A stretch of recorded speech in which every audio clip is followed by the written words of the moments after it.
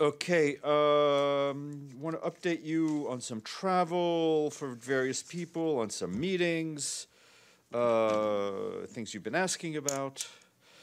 So just want to update you on the Secretary General's own travel. He will go to Geneva for the informal 5+1 meeting on the Cyprus issue, which will be held from the 27th to the 29th of April. As we told you on February 24th, he is convening this informal meeting following consultations conducted on his behalf by a senior UN official, Ms. Jane Holl Lute, and those consultations were being done over the past several months. The purpose of the meeting, as we said at the time, will be to determine whether common ground exists for the parties to negotiate a lasting solution to the Cyprus issue within a foreseeable horizon. Turning to Afghanistan, in a joint statement, the co-conveners of the Istanbul Conference on Afghanistan Peace Process said that in view of the recent developments and after extensive consultations with the parties, it has been agreed to postpone the conference to a later date when conditions for making meaningful progress would be more favorable.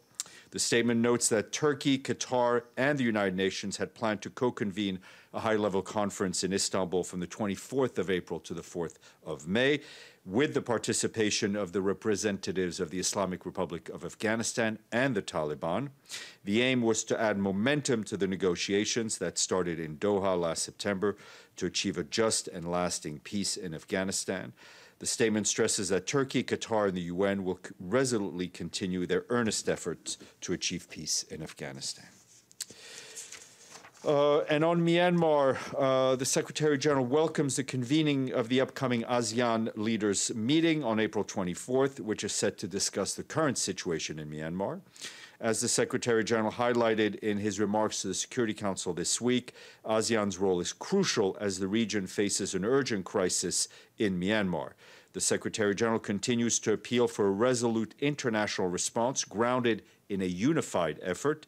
He urges ASEAN leaders to help prevent an escalation of the crisis and possible grave humanitarian implications beyond Myanmar's borders.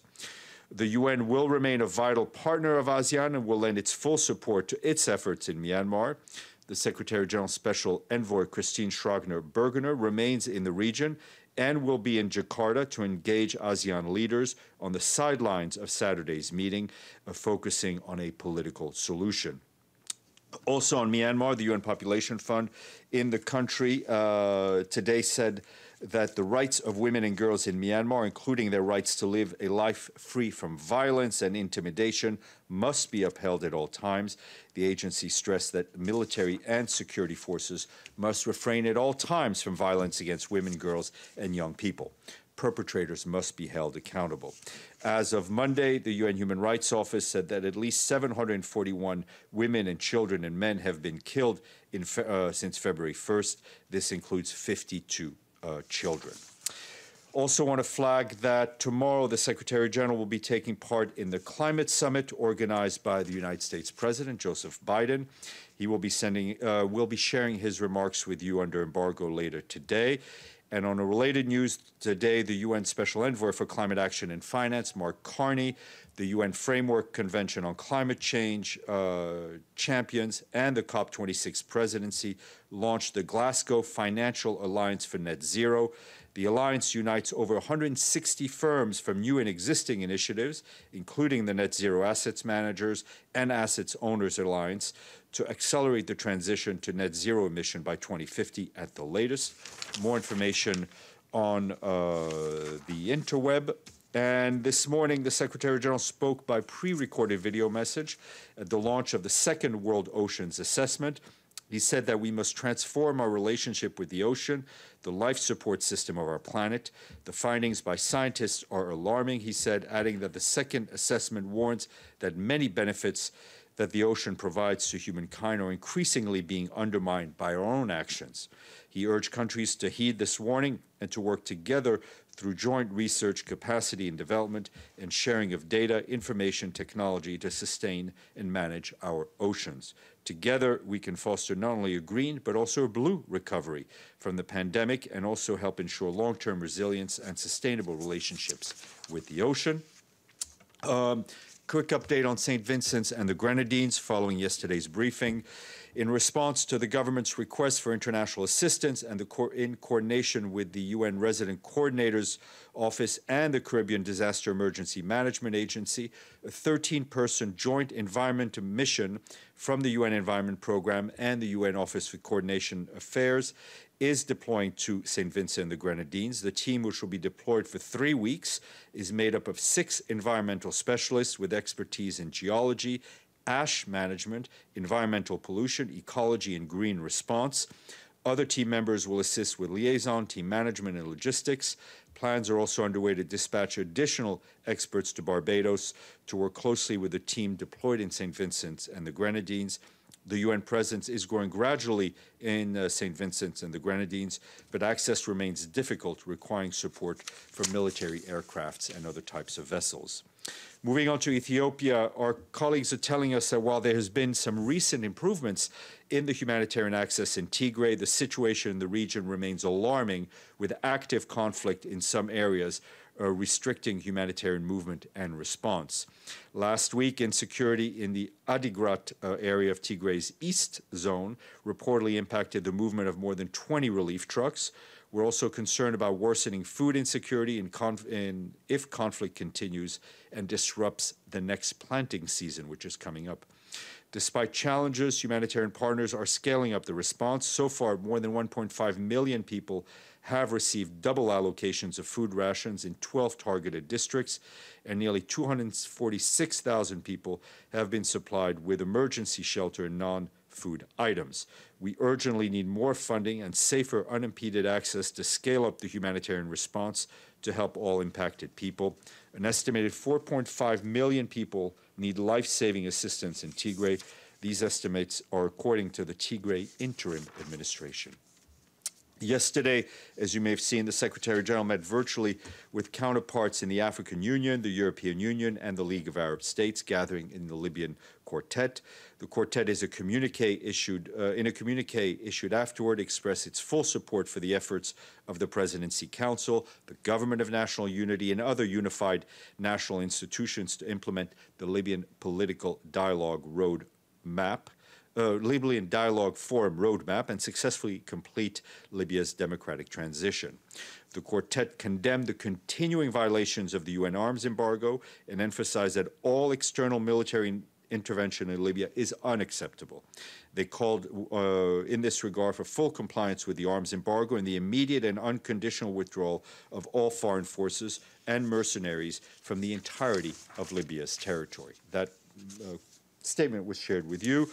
I was asked outside of the room about an attack in Côte d'Ivoire that took place earlier today, and I can tell you the Secretary General notes with concern the attack perpetrated by unknown individuals against an Ivoirian military base in Abidjan in the early hours of the 21st of today. He condemns the attack as well as any attacks on state institutions. And a quick Covax daily update for you. UN teams are supporting vaccination efforts across the Pacific. In Fiji, the country received its second batch of 24,000 vaccine in just 2 days ago, with more on the way. Samoa has kicked off its vaccination campaign with the country's prime minister receiving his first dose, and Samoa received 24,000 doses through Covax earlier this month. Moving on to the African continent, earlier this week, the Democratic Republic of the Congo kicked off its vaccination campaign, beginning with high-priority groups. The country received more than 1.7 million doses of the vaccine last month. The UN team in the country is supporting authorities with both vaccinations and addressing wider impacts of the pandemic. And as of today, nearly 41 million doses have been shipped to 118 countries and territories through the COVAX facility. WHO, UNICEF, and others are helping with the logistics. And today of all day is World Creativity Day and World Innovation Day. They're one and the same. The day aims to raise awareness for the role that creativity and innovation play in all aspects of human development. UNESCO stresses that cultural and creative industries should be part of the economic growth strategies. UNESCO notes that these industries are among the most dynamic sectors in the world economy, generating 2.25 billion revenue and 29.5 million jobs worldwide.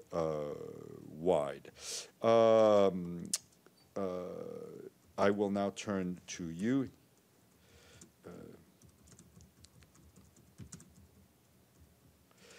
Let's be creative. Betul.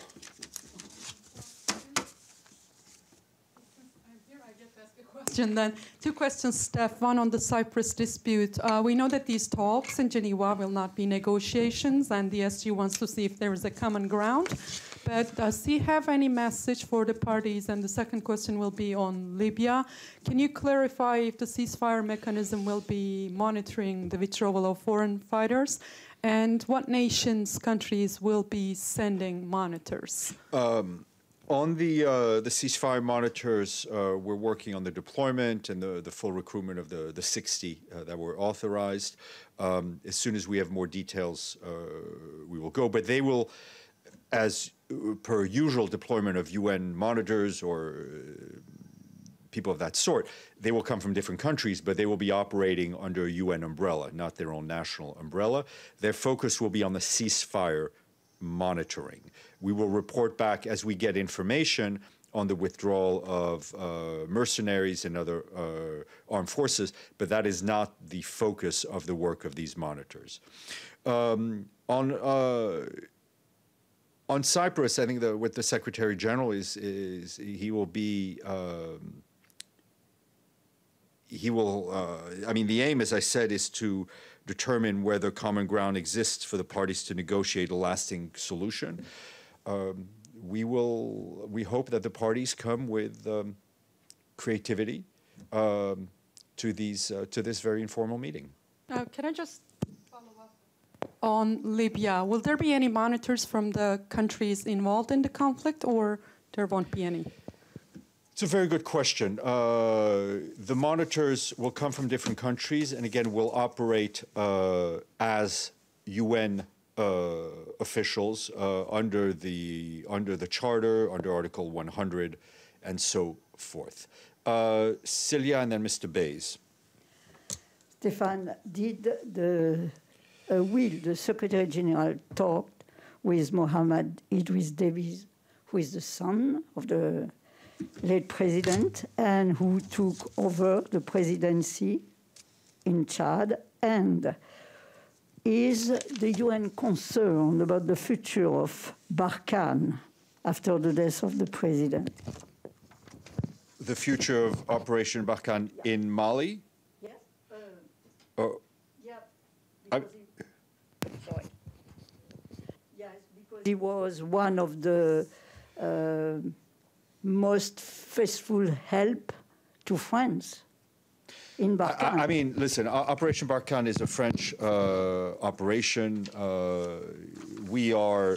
I'm not aware of any, I mean, there have been no contacts at this point between the Secretary General and the authorities in Chad. The authorities, I mean, the present authorities knew, there's the authorities.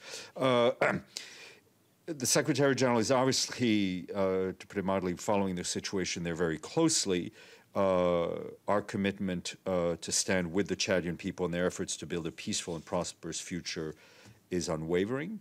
As I mentioned, he had been consulting with the African Union, but at this point, we're also just watching the situation on the ground and see how it evolves. Mr. Bays. You told us there was quite a large presence in Chad of the UN. I don't know who the senior person is on the ground. Is it the resident coordinator, or is there someone else who's in charge? But either way, they are obviously reporting back to whoever here, the Secretary General or others. What is the UN's picture of the current situation on the ground, as you have such a good footprint there, and you can hopefully give us a picture? Yeah, I mean, our footprint on the ground is a humanitarian and development footprint. It is not a political mission. The resident coordinator is the senior-most person on the ground. I'm not going to tell you that we have any more particular insight that has been reported. We remain in contacts with the relevant actors, but I don't have any insights to share with you at this point. Our work, our colleagues are continuing their critical humanitarian work, life-saving activities, including around the Lake Province, which, as you know, hosts a large number of people who've been displaced because of Boko Haram activity. And to give you a picture also of the humanitarian situation in Chad, Chad hosts almost 500,000 refugees.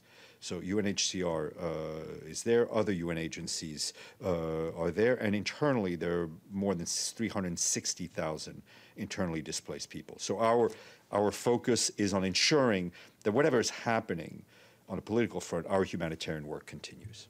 And one on Afghanistan, if I can, the postponement of the peace conference in Istanbul. Clearly the major reason is that the Taliban are currently not going to show up.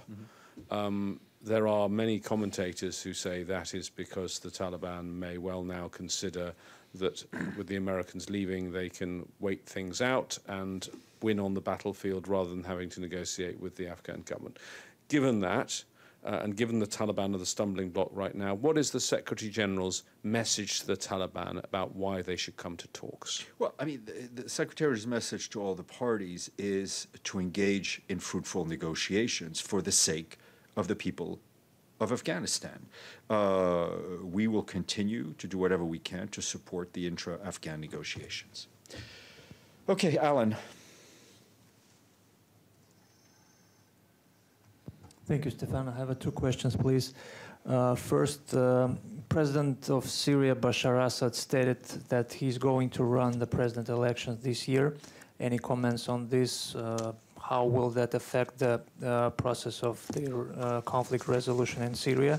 And the second question, the President of Ukraine, Mr. Zelensky, said that he had a conversation with the SG.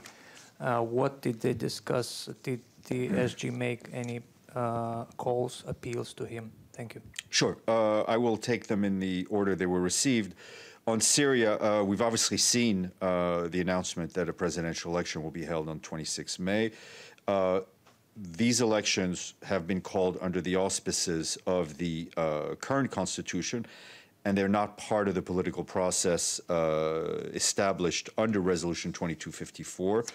We're not involved in these elections. We have no mandate to be. For our part, we will continue to stress the importance of a negotiated political solution to the conflict in Syria. You should note, and you know, that Resolution 2254 mandates the UN to facilitate a political process that culminates in the holding of free and fair elections in accordance with a new constitution administered under UN supervision to the highest international standards and that are inclusive of all Syrians, including members of their diaspora. Your other question was on Ukraine. Yes, the Secretary General did speak to President Zelensky today. I spoke to the Secretary General about it a short while ago. He told me that they spoke about the fight against COVID-19 and the need for greater vaccination capacity in Ukraine. They also talked about the situation in the eastern part of Ukraine. The Secretary General, for his part, reiterated the UN's concern with the repeated violations of the ceasefire and the need to avoid all forms of escalation.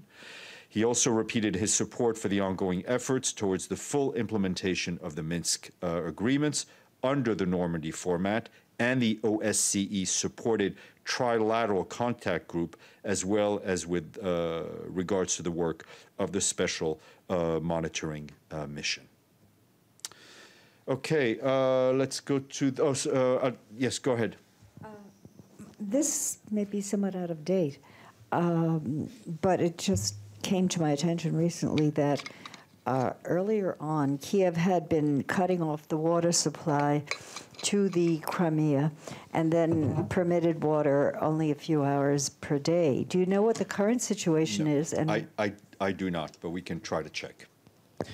Okay, Tobias Burns, and then Ibtisam, and then Jennifer. Hi, Steph. Thanks very much. Ahead of this big climate summit this week, I'm wondering if the UN has received any information of nationally determined contributions from any of the countries participating, and what specifically is the Secretary General hoping will come out of the meetings this week? Well, I mean, what he is hoping is is for a clear example of the nations gathered for new, bold, real commitments, especially on nationally determined contributions.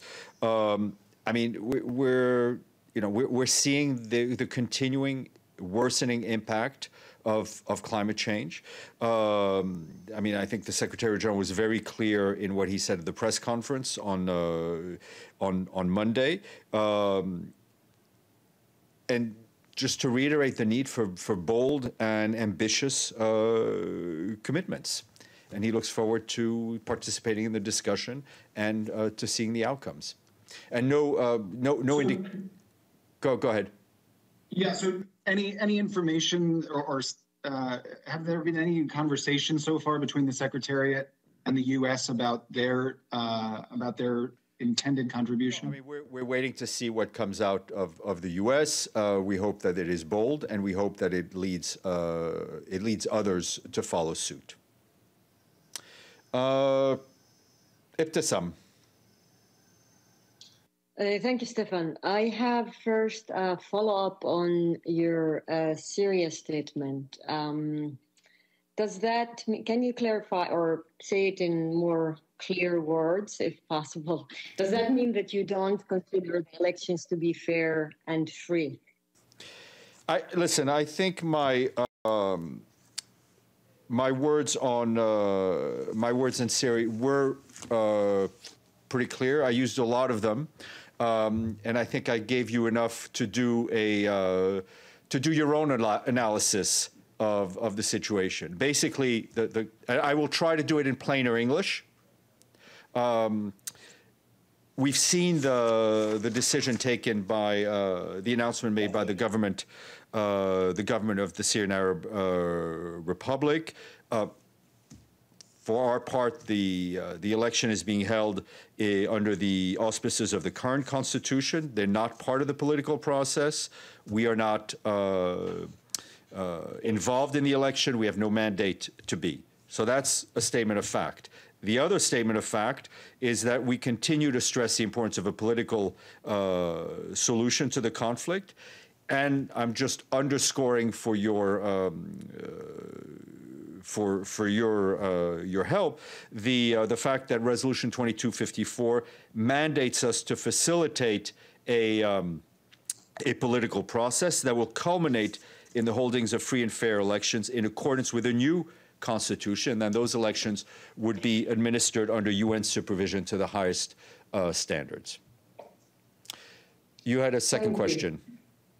Yes, I have my question is on these countries. So the High Commissioner for Human Rights, Michelle Bachelet, welcomed the guilty verdict in George Floyd's case, but she also noted that reforms to policing departments across the U.S.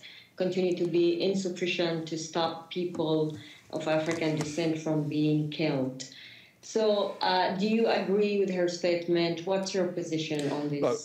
There's no. And on. Sure. We obviously we welcome the verdict, which is a strong message in terms of bringing justice to what happened to George Floyd, to his murder, which was plain to see by everyone on video. We have absolutely no issue with what the High Commissioner said and the opinions she expressed. And I would remind you that the Secretary General himself had said that we have seen many cases of police violence, and all these cases need to be investigated.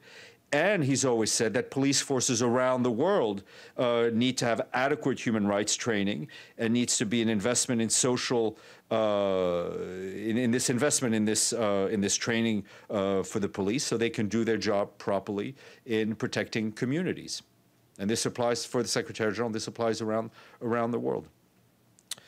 Okay, Ms. Peltz from the Associated Press.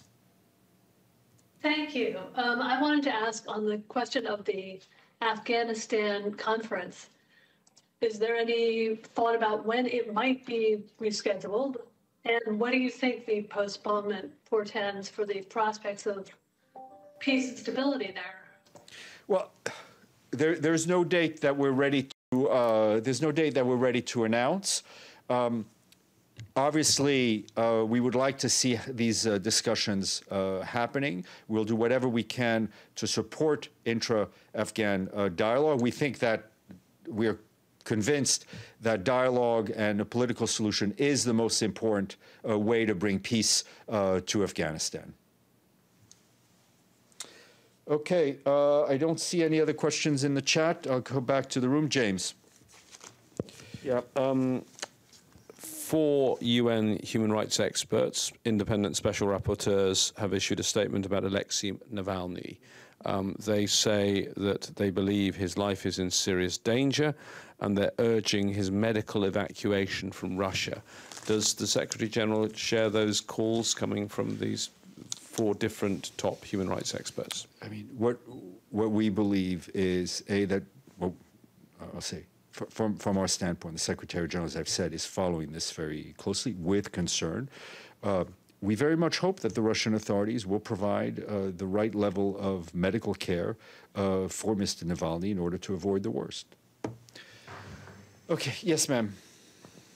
Several weeks ago, Russia recalled their ambassador from Washington after George Stephanopoulos asked a rather provocative question of President Biden, who foolishly responded undiplomatically. And today, I see that Russia has asked the U.S.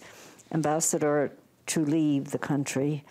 So what does the UN have to say about these withdrawals of the highest diplomatic representation? These are bilateral issues between 2 member states. We always are working for and hope for a positive atmosphere in the dialogue between all member states, but especially between these 2 very important member states, 2 permanent members of the Security Council, United States and the Russian Federation. Okay, Mr. Sato, are you waving or? Yes, go ahead, Sato-san. Go ahead, go. I'm always waving. Thank you very much for your pointing me. So my question is about Myanmar. In your first statement, the Special Envoy, Ms. Wagner, is going to join the side event of the ASEAN summit meeting.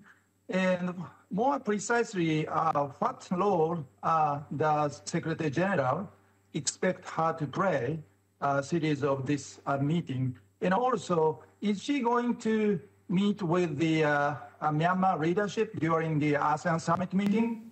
So just to be clear, she is not participating in the meeting, right? This is an ASEAN meeting. She is not addressing the meeting as a whole. She will be visiting Jakarta while the meeting is going on and using that time to have discussions with various parties who are also in Jakarta. It's a good way for her to be able in one place to meet many of the key players. As to who she will be meeting, once she meets people, we will have a bit more to say. Okay. Sorry, James, and then we have 2 more questions, and then the spokesman for the President of the General Assembly is very eager to come to the podium. Sorry, I know you just said you weren't going to say who she's going to speak to, but is she endeavouring to have a meeting with the general from Myanmar who will be attending the summit, because she has been trying to get to Myanmar? He would be an obvious person to try to speak to. She will be trying to speak to all the key actors. Obviously, the representatives of the military who she's been speaking to in the past via email and on phone would be on that dance card. Yes, ma'am. Just a little update on Navalny's story and situation, because right now in Russia there are going on massive protests with Russian people demand to release Navalny, and latest news says there are at least 300 people detained. Will there be any reaction of the United Nations Secretary General on support of freedom of speech and protest in Russia? I mean, the Secretary General believes in freedom of speech and the freedom to protest peacefully, the freedom to express one's political opinion in every member state of this organization. Celia is reaching for her microphone. Go ahead. Yes, but did the Secretary General talk with Putin, the President Putin? Did he really talk to him about the situation? I have to check the last time the Secretary General had a phone call with President Putin. Thank you. You're very welcome. Brendan, you are very welcome. All right.